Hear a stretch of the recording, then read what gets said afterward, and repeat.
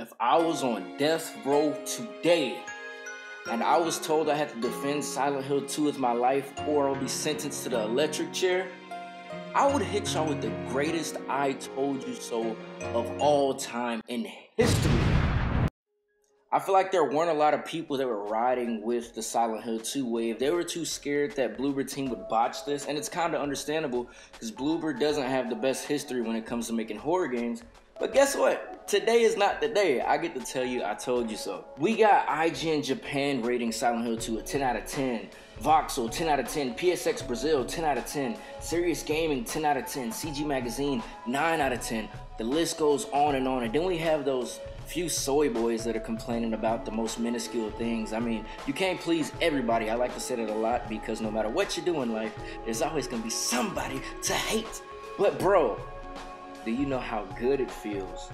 The fact that everybody just about had something extremely negative to say about the Silent Hill 2 remake, when honestly, it didn't need much improving to make it significantly better. The combat in the original game was horrible.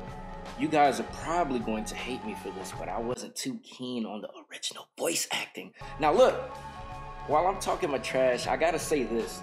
I still love this game with my heart and soul. I love Silent Hill 1 through 3. They are amazing games.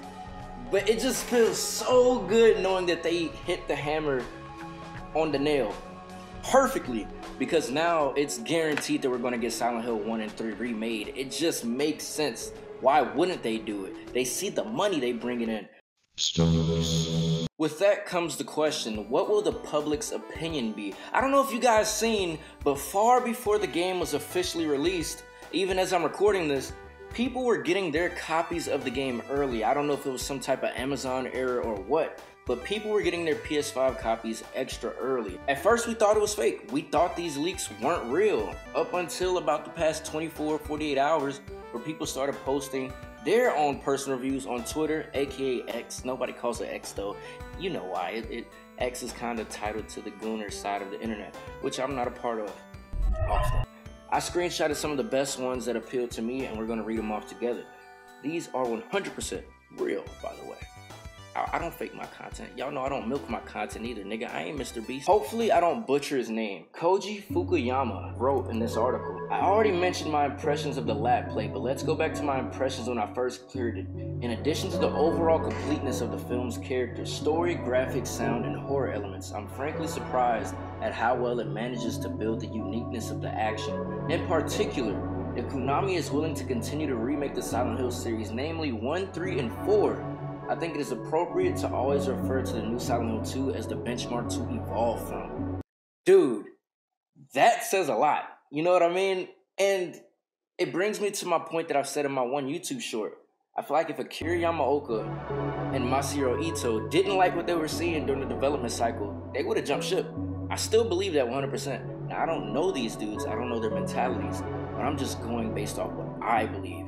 These two love the series with all their hearts, their souls even. So if it was terrible, why would they stick around? That's just my thoughts on that. He also led up with this. I completed the game in 21 hours, but I ended up spending 76 hours including lap play. For the next 55 hours after the second lap, I was just wandering around Silent Hill in search of the ending that was added in the remake.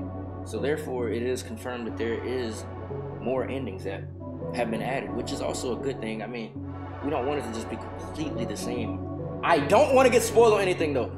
Don't spoil me in the comments. He also followed up by adding a list of bullet points, strong points, and demerits. We'll start off with the strong points. In the strong points he wrote, the direction of the remake respecting the original version. That's a ding. Another ding, high quality cutscenes, which is something we all want. We want that smooth, buttery feeling when we boot up this game on PC or PS5. Uniqueness and completeness of combat design, a holistic horror experience as Silent Hill. Awesome. Now, also to add on, PS5 players will get a slightly more vamped up experience just because they get really immersive controllers. That's pretty damn exciting to have.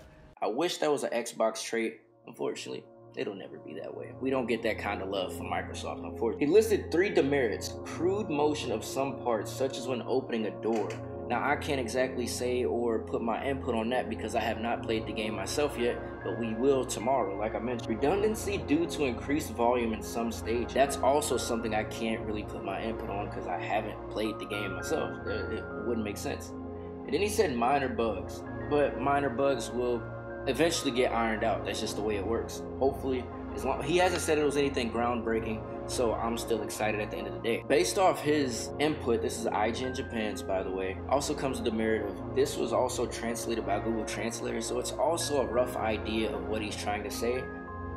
So yeah, just be wary of that fact. Bro, on Metacritic, it was nothing but ratings over 90, dude. If that's not a good sign, I really don't know what is. IGN France said, Bloober Team's remake of Silent Hill 2 manages to modernize the masterpiece while staying true to its psychological and oppressive legacy, a timeless work of art, carefully revisited. That makes it sound like it follows the exact recipe it was supposed to, and just correctly fine-tunes the things that needed to be fixed. But also, with the good, like I said, you can't please everybody. We got a 70th ranking. But guess what he said? This is Game Reactor UK. It's been a great pleasure for me personally to experience one of the modern classics that are considered seminal to the conventions of the genre, and I have to applaud much of Bloober Team's work here. That doesn't change the fact that there are aspects of Silent Hill 2's foundation that appear slightly shaky to me, and your immersion and enjoyment will be dictated by how forgiving you are of a story that becomes a little too thin as the game progresses. What? Nigga? Weird, buddy. You're weird! As far as I'm concerned, Silent Hill's core storytelling was the few cutscenes we get and a lot of the symbolism that we get as well. You get notes and you get plenty of story if you just pick up items and you read them. There's a lot of layers beneath the onion. You know what I mean? I just genuinely don't understand this. I'm not gonna think too hard about it. I just think this opinion is damn stupid. He mentions immersion and enjoyment, but he doesn't talk about any of the graphics or how the audio makes you feel in tuned. Every Silent Hill fan knows Silent Hill is just like heavily based off audio engineering. It's not based off jump scares or anything crazy like that. He's not even talking about one of the main core foundations of what makes Silent Hill Silent Hill. A lot of this review is just dumb. I really genuinely don't get it. I just had to add that in there. The next worst review is from gyroonline.pl. I think this is Polish. As a regular representative of the genre of the new Silent Hill 2, it's quite good. You rated it 60 though, and should deliver lots of fun to gamers that like this kind of games. But as a remake of one of the most important horror games in history, this new version looks extremely mediocre.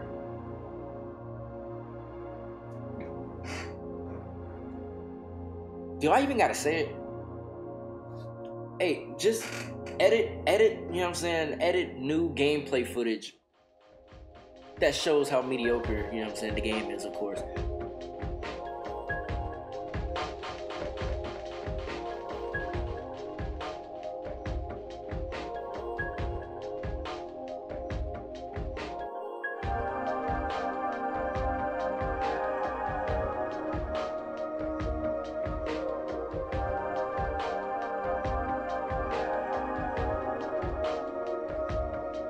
Because, you know, all these other opinions don't mean anything. The game is clearly unpolished.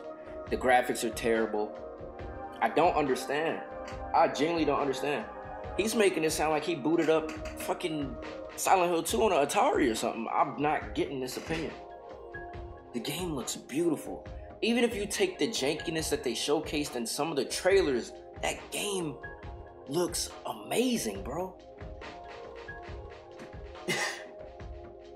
I don't know, I'm scratching my head at that, bro. Anyways, hopefully I can get this video out as soon as possible. I don't know how soon as possible. Hopefully tomorrow night. I want to know, what do y'all think about the reviews of the people? Are you excited for this game? Let me know something. What else do I gotta say?